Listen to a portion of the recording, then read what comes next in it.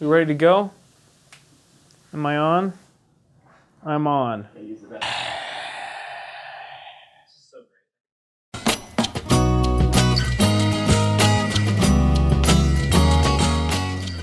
This sounds like a small thing, right? But it's not actually that small, whether you're going to go with hardwired or go with plugs. And this is a big deal because a lot of people are building into kind of initial space, and then they're going to want to scale out of that space into a different space eventually.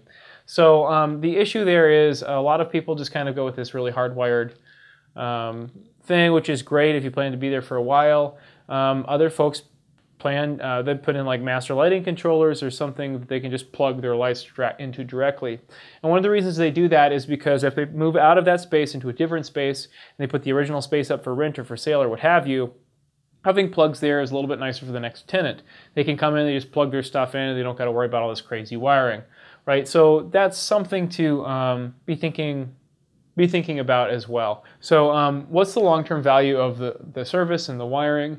And how do you ask for something that's maybe a little bit more general, a little less specific, but still serves all of your purposes, but is going to be something that you can resell down the road? Buildings, warehouses, these types of things are appreciable assets, and they typically appreciate, and they're worth more at the end of what you're doing than they are at the beginning. That is a great, great positive thing about growing inside. So thinking about the long-term value of the building, how you protect that, of course, with all of your construction and prep work, but then when you're doing your wiring too, maybe the next guy wants to come in and put in a wood shop or what have you. How do you set everything up so that it's not just working for you, but it's going to work for the next guy?